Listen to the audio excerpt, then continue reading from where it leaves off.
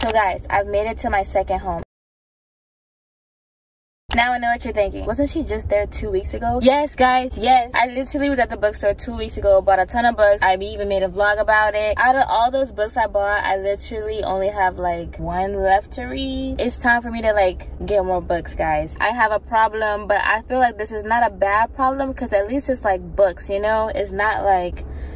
yeah, there are so many books coming out right now. It's giving fall and I am in the fall mindset. I'm definitely in the fall mood. So come with me or not, it's your choice. It's your choice.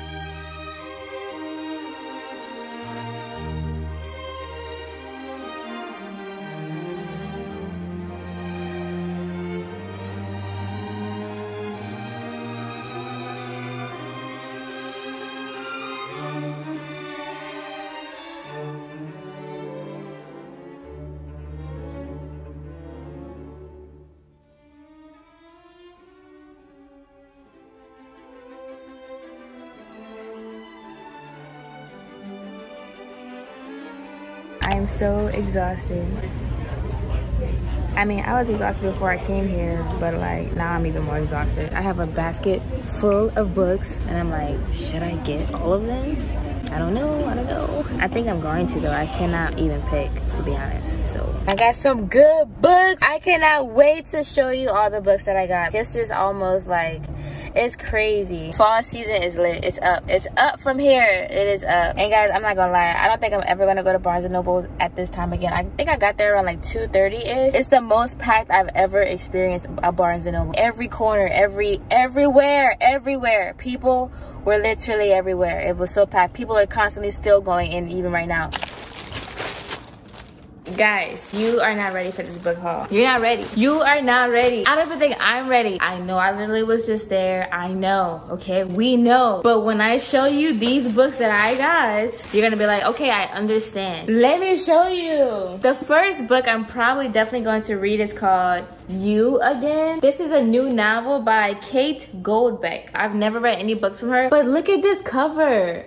Doesn't it just scream fall? Like literally it's a cover full of like leaves in different colors, like, and she's wearing like a plaid, like whatever this is called, and like the colors, it is giving fall. It is the ultimate fall book. This book just came out like this month, I believe, so it's definitely a new read, a new novel. It's like enemies to friends to lovers type of situation. Can they stop hating each other long enough to fall in love? The main characters are Ari and Josh, and it says when Ari and Josh first met, the wrong kind of sparks fly. They hate each other instantly, which is so crazy. I kind of love that. A free-spirited, struggling comedian, Ari likes to keep things casual and never sleeps over after hooking up. But Josh is a born-bred New Yorker. He has ambitious plans to take the culinary world by storm and find the one, you know? They have absolutely nothing in common, naturally, except that they happen to be sleeping with the same woman. What do you mean? Like, what does that mean? So Ari and Josh never expect their paths to cross again. But years later, a chance encounter leads to a surprising connection, friendship, right? So enemies to friends. Turns out, spending time with your former nemesis is fun when you're too sad to hate each other and too sad for hate sex. What? As friends without benefits, they find comfort in late night Netflix binges, swiping through each other's online dating profiles, and bickering across boroughs. Until one night, all it takes is one night, right? The unspoken boundaries of their platonic relationship begins to blur. With sharp observations and sizzling chemistry, You Again explores the dynamics of co-ed friendship in this irresistible romantic comedy of modern love. But I was just like flipping through the book and then I landed on a page and it was just speaking like modern day, like how we talk. It was giving like it could be either one of us having these conversations. I love that it's modern. First of all, the cover is just, it's giving fall. And second of all, like I just needed a romance, because after I go through all these other books that I have, you're gonna be like, good thing you have like a palate cleanser. And I cannot wait to read. I think I'm about to read this like right after this video. Maybe, I don't know. But it's giving, isn't it? It's giving. I know. Guys, this book is currently trending on Goodreads right now. It's a new book by our favorite author. This book is called The Coworker by Frida McFadden. Now, she is super popular. Like for this book, it says it right here, The Housemaid. That got her on the map, okay? And this book, oh my God, I'm just so excited to read it. It's basically about two women. So there's this girl named Dawn Schiff who's strange. She goes to work at 8:45 precisely every single day, and she's always there at the same time. She has no friends, which is so sad. And she is just always at her desk working. One day, Dawn didn't show up to work. Girl, wait, what? One day, Dawn doesn't show up to the office one morning. Her co-worker, Natalie, beautiful, popular, top sales rep for 5 years running. So completely the opposite of Dawn, right? Natalie shows up and she's surprised that Dawn isn't there, right? Like where is she? So when Dawn doesn't show up, it turns out Dawn wasn't just an awkward outsider, okay? She was being targeted by someone. Who? And now Natalie is irrevocably tied to Dawn as she finds herself caught in a twisted game of cat and mouse that leaves her wondering who is the real victim. Wait, what? But one thing is incredibly clear. Somebody hated Dawn enough to kill. Somebody died. It explores the dark ways that the past can echo through the present with deadly consequences. This just seems like the perfect fall, but mostly Halloween spooky type of book, and I am here for that. I am definitely here for it.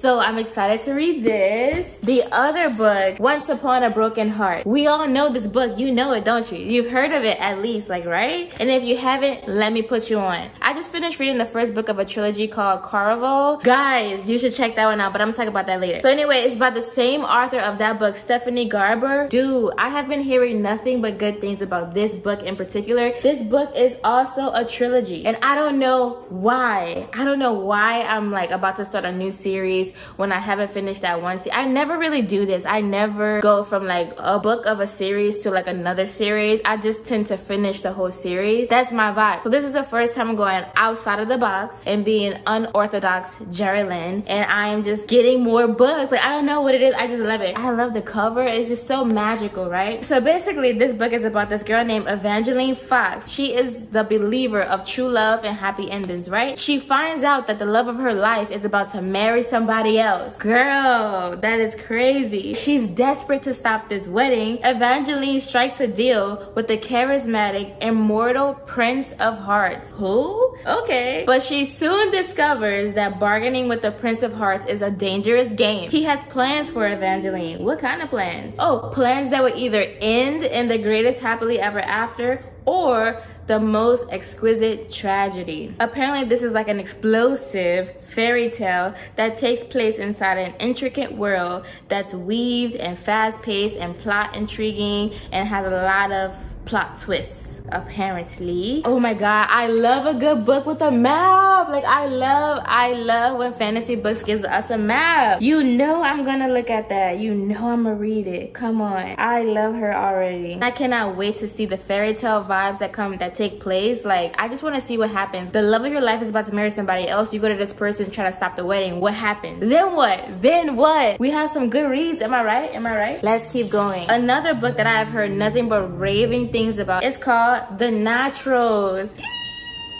The Naturals by Jennifer Lynn Barnes. Basically, it's about the 17-year-old girl named Cassie. She is naturally good at reading people, right? She's good at piecing together tiny details. She can tell you who you are and what you want, okay? Okay. But it's not a skill that she's ever taken seriously. Until one day, the FBI comes knocking at her door. They've begun a classified program that uses exceptional teenagers to crack infamous cold cases. And they need Cassie. They need Cassie. I'm gonna call her Cassie. What Cassie doesn't Casey. What Casey doesn't realize is that there's more at risk than a few unsolved homicides, especially when she's sent to live with a group of teens whose gifts are as unusual as her own. Soon it becomes clear that no one in the Naturals program is what they seem. And when a new killer strikes, danger looms close. Caught in a lethal game of cat and mouse with the killer, the Naturals are going to have to use all of their gifts just to survive. I just feel so happy just reading that. Dude, I also love the cover. Like, this is pretty creative. Like, I love.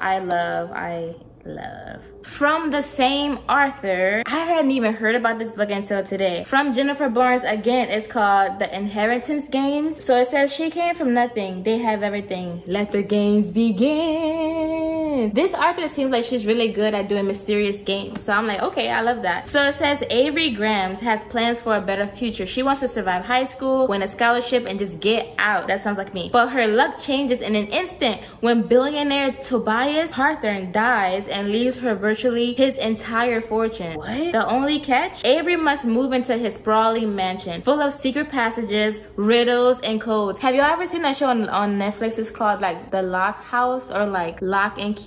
Something about the lock, and like it was basically like they moved into this old house that belonged to the family. They go down this whole like, I can't explain it, but like they go to this house and the house has a bunch of keys that unlock different doors into different magical lands. And if you know what I'm talking about, leave a comment below. Like, it's on Netflix. Like, that show is giving that. It makes me feel like this is that. Anyway, unfortunately for Avery, Hawthorne House is also occupied by the family that was just disinherited, which is kind of, that's tea. This includes the 4 Hawthorne grandsons, dangerous, magnetic boys who grew up with every expectation that one day they would inherit the billions. But Avery has it? That is some tea. Honestly, like, what is up, Grandpa? One of the sons is convinced that Avery is a con woman and he's determined to take her down. But his brother Jameson views her as their grandfather's last hurrah, like a twisted riddle, a puzzle to be solved. So caught in a world of wealth and privilege with danger around every turn, Avery will have to play the game herself just to survive. And I'm like, it just seems like it's such a good read. Like, she inherited all this money, like billions, she inherits everything, and these brothers are like, no, wait, she is the con woman. And then another brother's like, no, maybe she's part of the game. Like, maybe this is like, you know, grandpa being grandpa, he's trying to like, you know, do something here. It just screams fall read. The lights are dark, I have candles lit, and I have my cozy blanket, and I'm reading about this, like, right? And I'm so curious as to what's gonna happen. Like, why would he randomly give all of his, everything he owns to Avery? Is she tied to them? Is that part of the mystery? I don't know. Like, we have to read and find out. So that's from the same author as The Natural. By the way, this is a series, this is a trilogy, and this is also a trilogy. So now I have 2 trilogies. Oh, just kidding. I have 3 trilogies because this is also part of a trilogy. So like, what was I thinking, right? So now does it make sense why I got this book?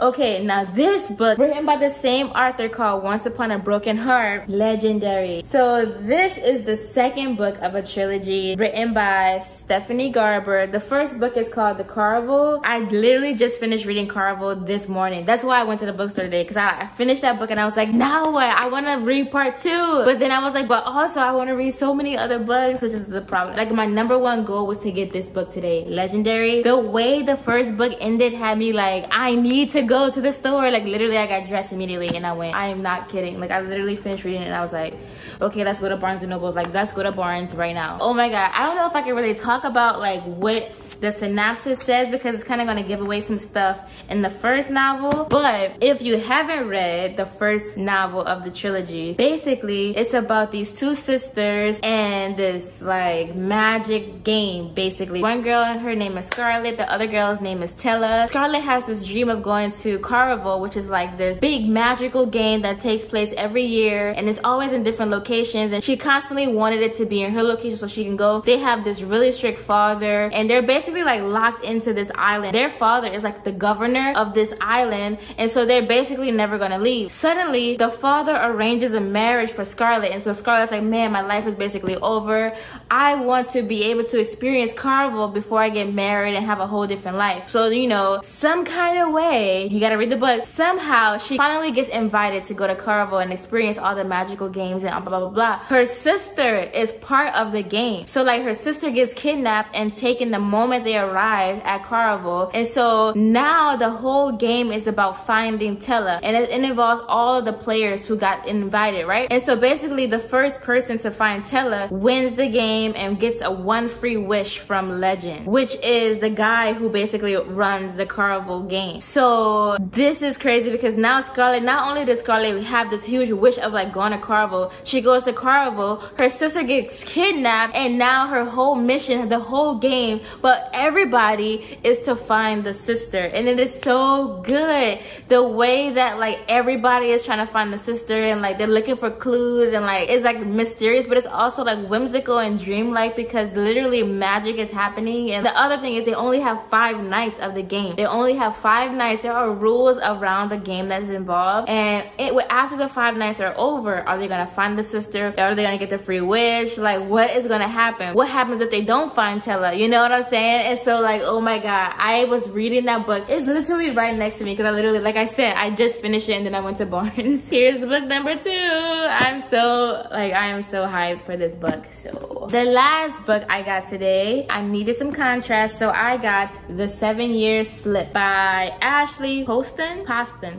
I've never read a book by this author either. Like most of these novels that I have today are from new authors, except Stephanie Garber and Frida McFadden, and that's it. But anyway, this book is by a new author. I heard some ravishing things about this book as well from other booktubers and other book content creator people, and I've heard nothing but great things about this book. First of all, look at the cover, look at the leaves. Isn't it? It's giving fall, right? And I love that they're like just it says, sometimes the worst day of your life happens and you have to figure out how to live after it. For Clementine West, that means burying her head in her work as a book publicist, being practical and forgetting the silly things her beloved Aunt Anelia taught her, like living wide and chasing the moon. Clementine would rather stay grounded and keep her heart safe. For the last 6 months, she's done just that. But when she moves into her late aunt's apartment and finds a strange man standing in the kitchen, a man with kind eyes, a southern drawl, and a taste for lemon pies, her well-laid plans begin to fall apart. Wait, what is this man doing there though, like for real? Because he's the type of man who, before it all, she would have fallen head over heels for, and she still might, except he exists in the past. Wait, what? 7 years in the past, to be exact, and she quite literally lives 7 years in his future. My heart is already broken. Her aunt always said the apartment was a pinch in time, a place where moments blended like watercolors. She also said that love is never a matter of time, but a matter of timing. That makes me so sad. I don't even know why. And Clementine fears she may be 7 years too late. This sounds so heartbreaking. Wait, I don't think I read it that deeply at Barnes. Also, I am very curious about the story. Like, what happened?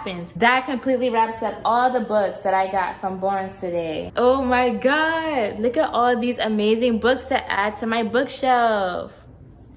I feel so blessed that I get to add all of these amazing books to my bookshelf. Like, look at these books. Like, and first of all, this is not the end of this because I need to get the 3rd book of this and the 2nd book of this and the second. Like, I have so many like trilogies. I don't know what I was thinking, but if the first novel goes well, I'm gonna get the 2nd one. So that was my day today. Thank you guys so much for watching. If you have read any of these books, please leave a comment below and let me know your thoughts, but no spoilers, obviously. And if you have a favorite series that I haven't mentioned or that I haven't picked up, let me know what your favorite series are. Let me know what your favorite book recommendations are in the comments below because I love finding out new books. Bye!